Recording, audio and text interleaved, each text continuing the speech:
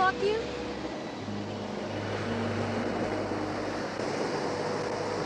I want to ask you something important, and I want you to tell me the truth. What? Why'd you come here? Just don't want it no more. It's over because you want it to be over. I'm glad. I do. It's just, you've never quit anything since I've known you. I don't know what you want me to say. I mean, what happened? How did everything that was so good get so bad? What's so bad? Tell me, what? I wrecked everything by not thinking for myself. I mean, why couldn't Mickey tell me where I was really at right from the start? He didn't have to carry me and lie to me and make me think I was better than I really was when I wasn't. You never lied. Those fights weren't right. They weren't, Adrian. I never fought anybody who was all in their prime. I was always some angle to hold on to the title longer than I should have had it.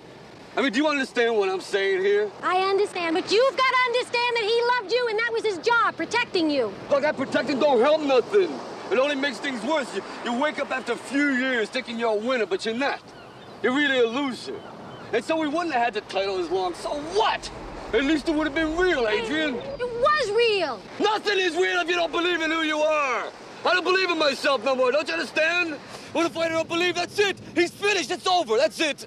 That's not it! That is it! Why don't you tell me the truth? What are you putting me through, Adrian? You want to know the truth? The truth is I don't want to lose what I got. In the beginning, I didn't care about what happened to me. I go in the ring, I get busted up. I didn't care. But now there's you, there's the kid. I don't want to lose what I got. What do we have that can't be replaced? What? A house. We got cars. We got money. We got everything but the truth. What's the truth, damn it? I'm afraid, all right? You want to hear me say it? You want to break me down? All right, I'm afraid.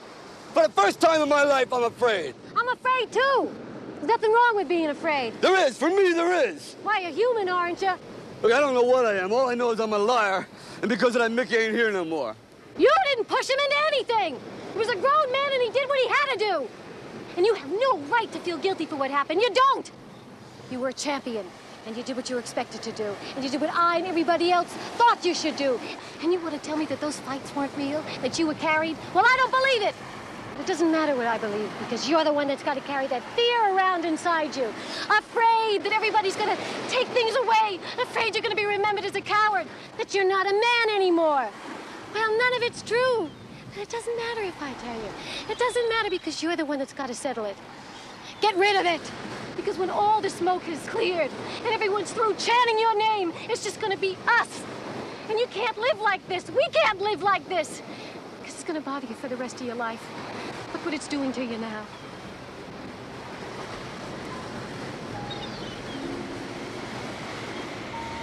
Paula thinks you can do it. So do I. But you gotta want to do it for the right reasons. Not for the guilt over Mickey. Not for the people. Not for the title. Not for money or me. But for you. Just you. Just you alone. And if I lose? And you lose. But at least you lose with no excuses. No fear. And I know you can live with that.